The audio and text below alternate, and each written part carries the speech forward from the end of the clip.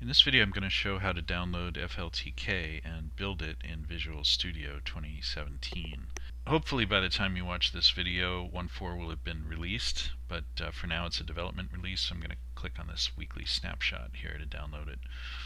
So I'm going to get the tar.gzip file, which I think is going to open WinZip.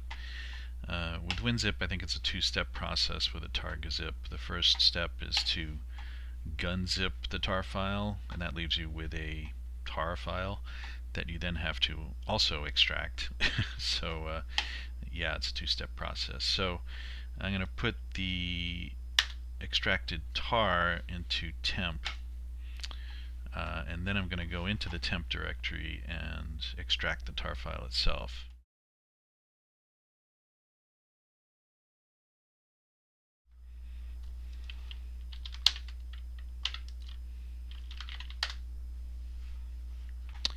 So here's the extracted tar file. Looks like WinZip put a little number extension on there. Yeah, I want to change it. Alright. Now it's a WinZip file. I can extract it. I agree. Okay, so here are all the files. Now, it's going to, if I extract this into a directory, it's going to make a subdirectory with the FLTK snapshot name. So I'm just going to extract it straight to the C: directory, knowing that it's going to do this. So extract.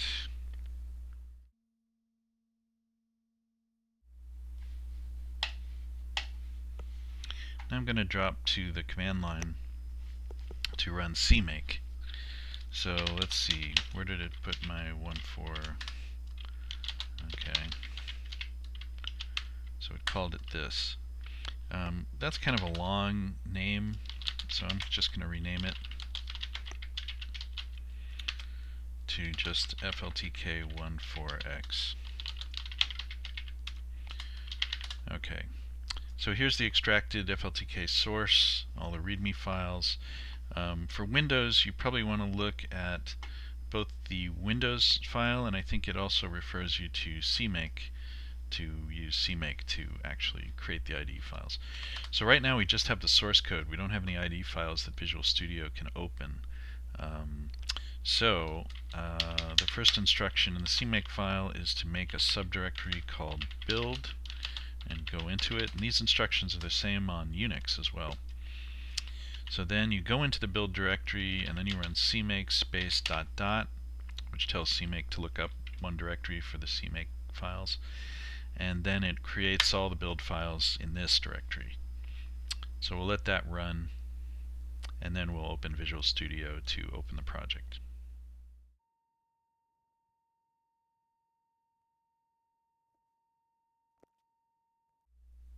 At this point, it should have created a Visual Studio project file, FLTK SLN. So I'm going to open up Visual Studio. And this is a slow computer, so we wait.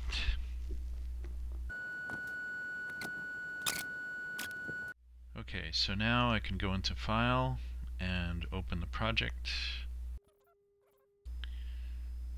Okay, project solution. And we're looking C: FLTK14 build. Alright, and seems to be highlighting this, so I'm going to open that.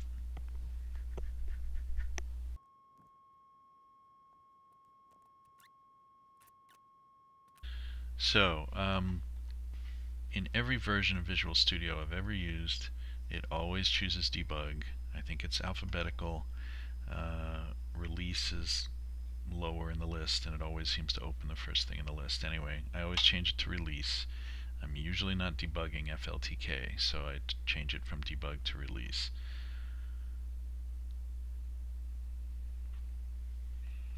I don't think I need to change this. Win32, that's fine.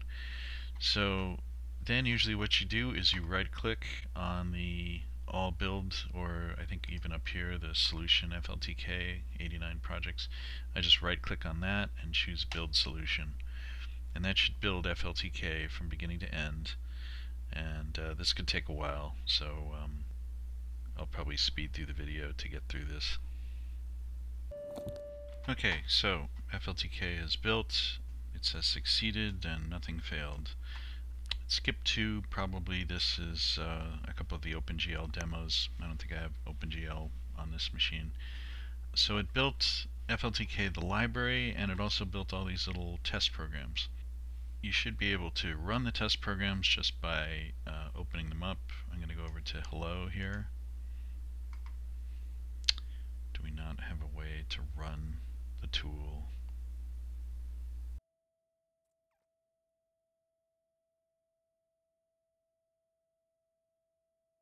Where did it put the executable, for God's sake?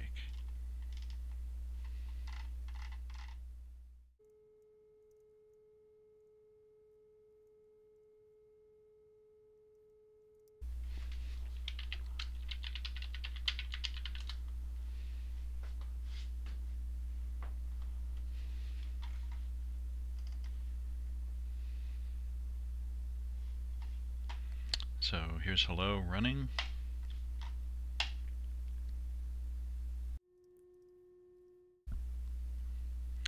In the next segment, I'll show how to build a new program from scratch and compile it against this version of FLTK.